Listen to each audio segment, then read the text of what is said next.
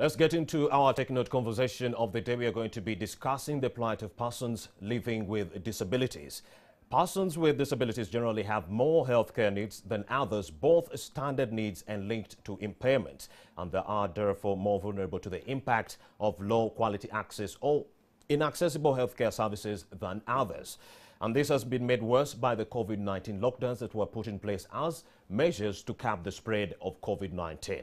Well, to speak to us about this and more, we have Edson Ingirabakunzi, the CEO of the National Union of Disabled Persons of Uganda. And he joins me right now in studio with Maureen Nambalirwa on sign language right there.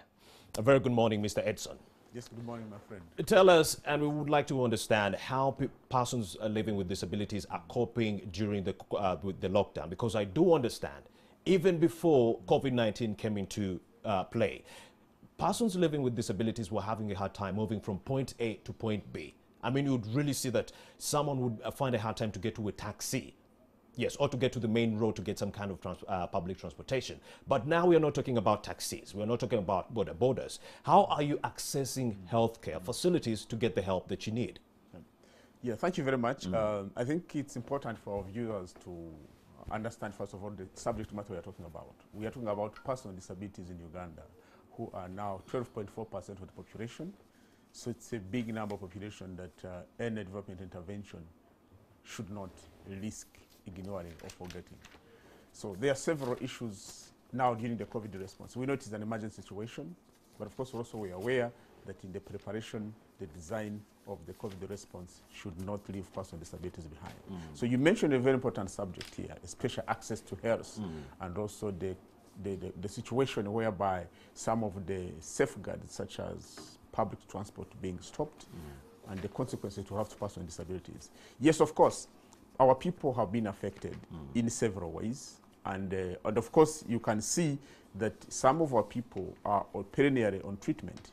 We have children with spinal bifida and hydrocephalus who are supposed to be taking treatment every other time, and therefore the parents are finding it very difficult to take such children to health centers.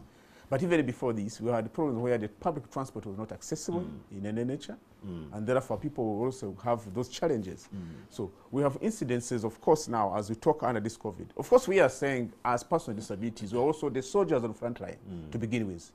Therefore, we must abide by the directives and the guidelines. But these guidelines and directives should be disability inclusive or sensitive to be able to have common sense that actually, if a pregnant mother with disabilities on the border went to the hospital, he should not be stopped because that's enough sticker, it's enough evidence. So we have had a challenge that some of the implementers of these guidelines have not been sensitive to disability concerns. And that's why we are talking right now. That one, the stopping of public transport has had, whereas it has good intention, it should also have looked into the issues that affect persons with disabilities. That they are not able to walk a long distance to go to market, for example. They are not able to walk to the health center as they used to be, because they would jump on the border and then they run to the hospital. We have incidents where even those few persons with disabilities who have their own private cars are not allowed to move. And that's why we are saying these guidelines and the standards should have been more inclusive, look at the specific needs of persons with disabilities, and therefore given the affirmative action for them to go to hospital. They are not going for luxury. They are going to hospital to pick treatment, to take their own relatives, their own children to the hospital. And this vehicle of a person with disability is his or her legs. So that was not looked at. And that's why some of us were saying, as leaders of disability movement, are saying it also demands common sense as a person. If I was the one on the roadblock, I would not stop a vehicle carrying a person with disability to go to pick treatment in the hospital, for example. But that sensitivity is what we are lacking. Even when persons with disabilities get to the health centers, they'll still grapple with some challenges when it comes to communication. Oral communication can actually prove to be a disability. Or create an environment that causes a disability on its own. I'm talking about a deaf person trying to access a health facility, talking to a health worker. Now, this health worker is going to respond orally, but then the deaf person is not going to hear anything this health personnel is trying to communicate to the deaf person. Tell us how this has been made worse during the lockdown. And by the way, you raise a very fundamental point. We've had instances where our people have been battered bitterly. partly because they are not able to communicate to the people enforcing the directives. We have a case in Igulu where a younger man, Winston lawyer, we are going to get to that. Let's first focus on the health centers. Yes, that's what I'm trying to tell you. That you find that by the time you go to the hospital, the same scenario occurs, that the health worker is not able to understand what you're saying. And the same consequence that the younger man faced. So if you are going to determine to take the diagnosis of this person who has come to you, remember, he's supposed to come with a sign language interpreter, or the facility should have that interpreter, who is not there. Just like the one we have on our set right now. Yeah. So you don't get that kind of information from him or from her and the history. So that's why we're saying that as persons with disabilities, this COVID response should have from the very foundation involved persons with disabilities and their leaders to be able to provide the necessary expert opinion on the matters that affect them. When you look at Australia, they have a management and operation plan of how to deal with the disability in the health sector. You know, so there was that level of consciousness that really this pandemic will affect the most vulnerable people who will always be at risk in any situations. And these will be persons with disabilities generally and older people. Yeah.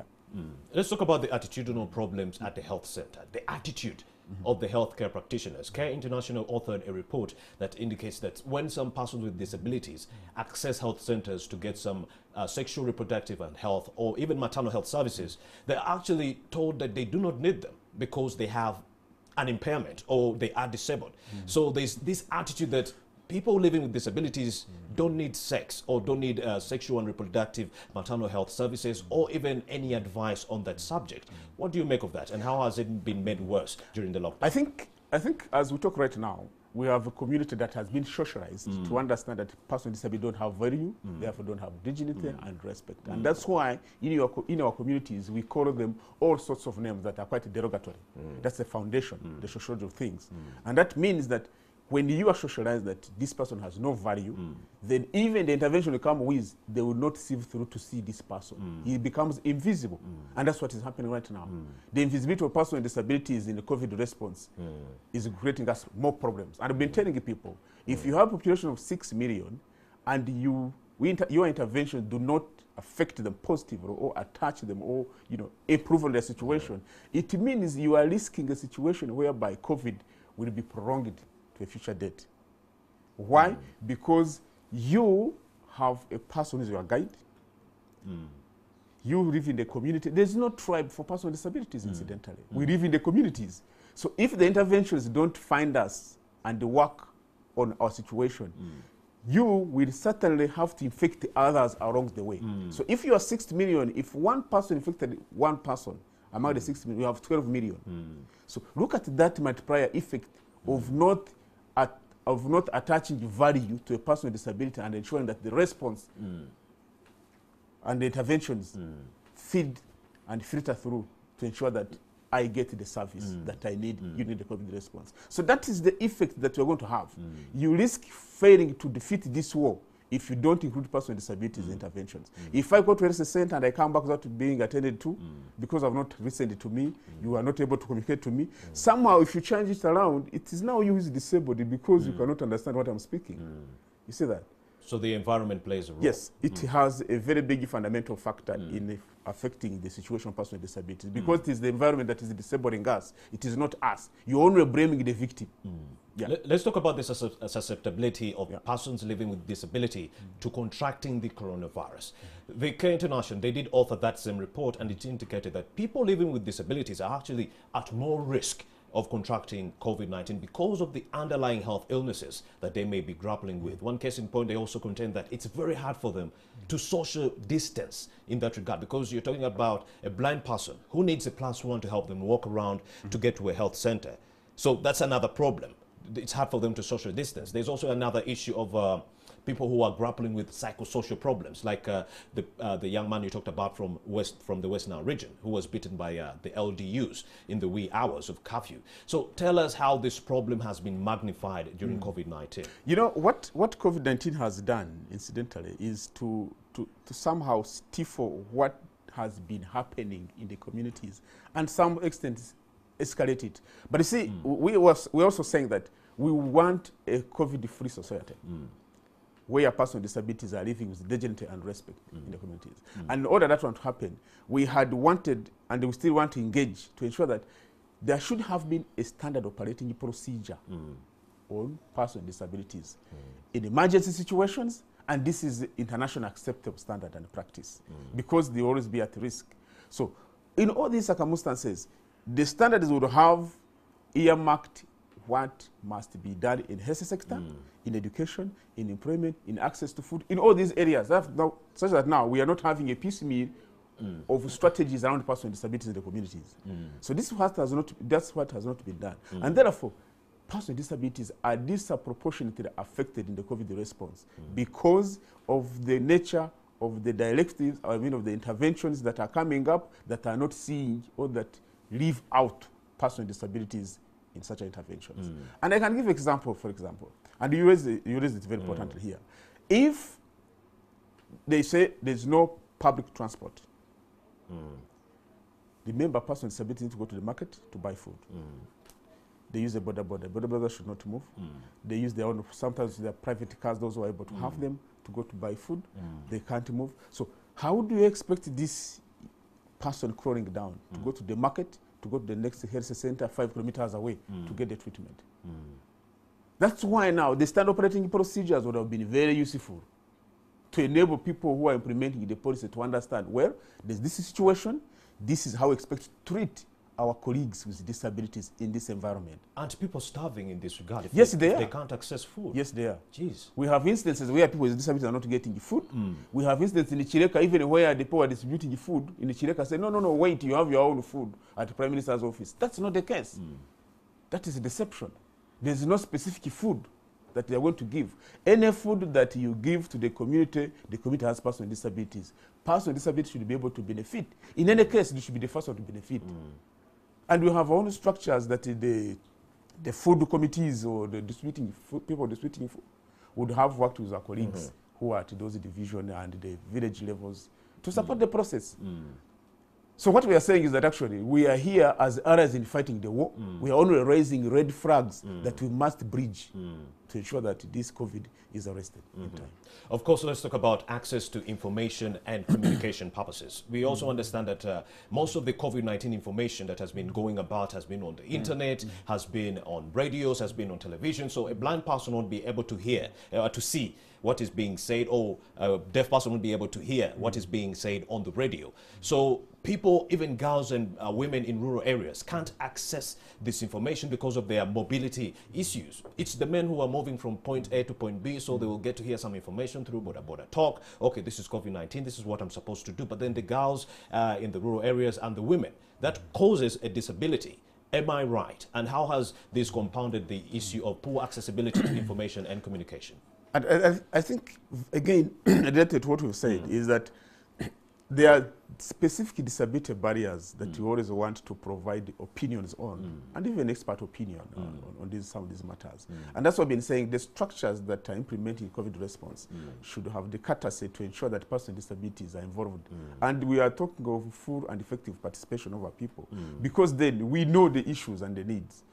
So the communication gap has, and even sharing of information has been one of the areas that has suffered more, because even the information that have been coming out in some instances is not providing reasonable accommodation.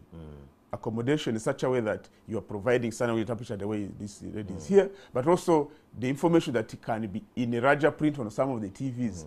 But some of the TVs also, I can say the media, in some of the TVs where we are taking out this information, they don't have interpreters. There are really very few. So people who would want to understand, get information about COVID are not getting in that strict sense of the word. And that one has a serious consequence in terms of how we protect ourselves. So the prevention measures among persons with disabilities are being stifled, partly because they don't access information. And the same case I was giving you, it was because he wouldn't understand what you are saying. They always think that he's very stubborn. But actually he's not stubborn, but he's not understanding what you are saying. You are speaking a different language, he's speaking a different language. That's so why they ended up in problems with the security. Exactly. That's what it means. And that's what we end up into that situation. So when you come to the rural communities, and that's why you're saying, the rural dynamics, even the relevant committees at district level, this is the information you should be able to have if we are represented. If you are going to the community X, you are using a loudspeaker to speak, be cognizant of people who will not be able to listen to you, and therefore they would be supported, our community, our colleagues who exist in such a communities. And incidentally, as Nodipo, by the way, we are well represented from national to the village level with our members. So it's very easy to organize person with disability in this country because they have their own formal structures which we can penetrate through to fight this pandemic. Yeah.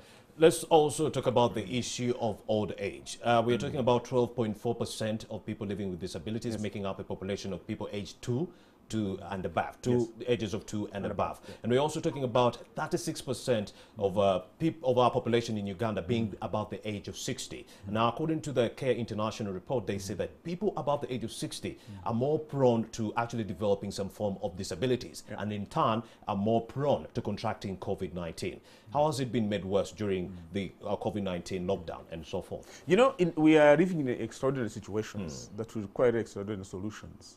And for us, we are solution focused. So when you look at the population of people who are old aged, who are aged in our communities, definitely they will have some gaps in terms of accessing the necessary services in the COVID response. But of course, relating to disability, the more you grow old, some of them, depending on the nature of your health, if some people are diabetic, sometimes they become susceptible to stroke, others lose their sight. So there is a direct correlation between old age and disability to some extent, because once you become old and diabetic and you lose sight, then you also become disabled.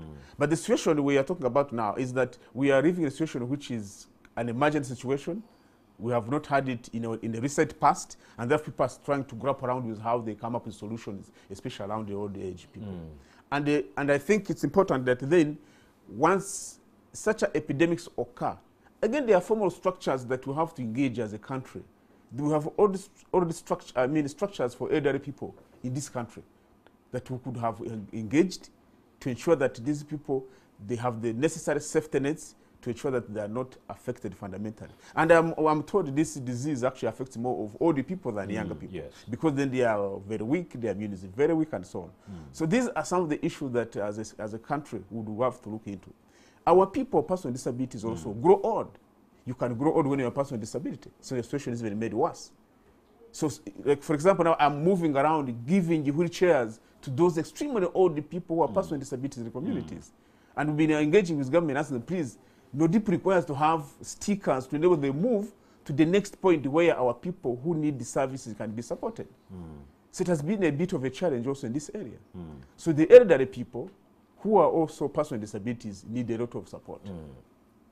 How does gender and disability intersect? Help us understand that.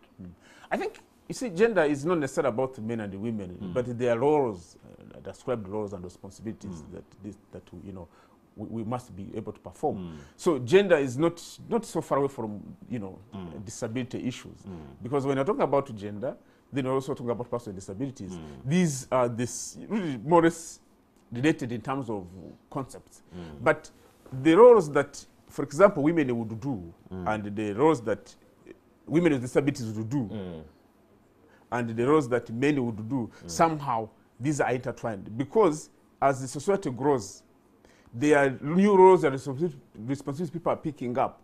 So when you look at that factor, you find that men and the women with disabilities actually have been playing more or less similar roles, or bringing food on the table.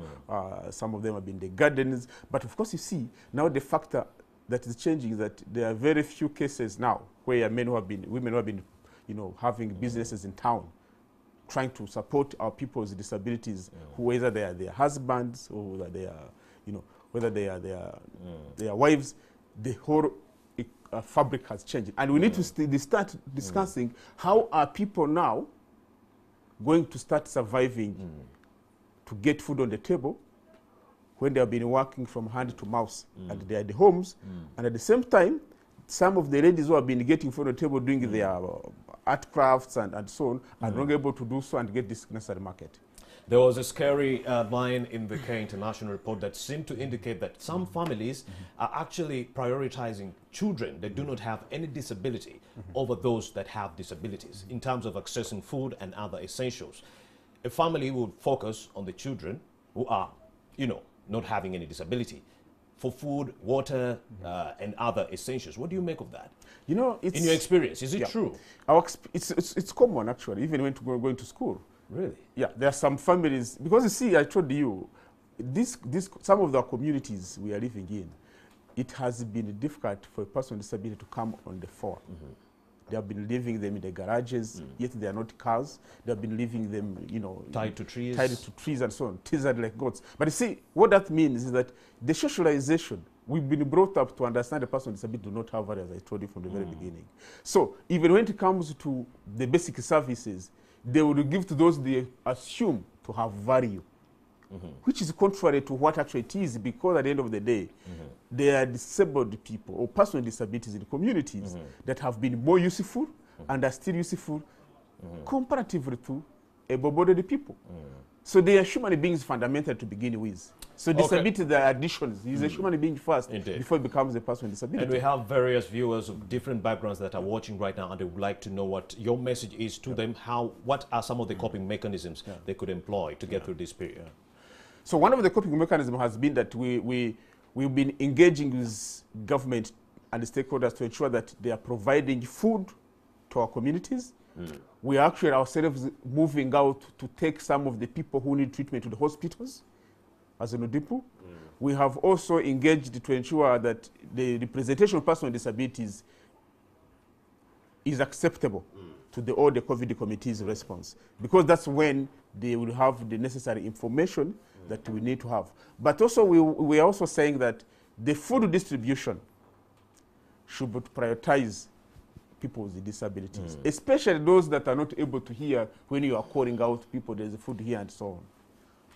CEO of National Union of Disabled Persons, Mr. Edmond, speaking to us about the plight of disabled persons in Uganda. Thank you very much for having made the time to speak to us.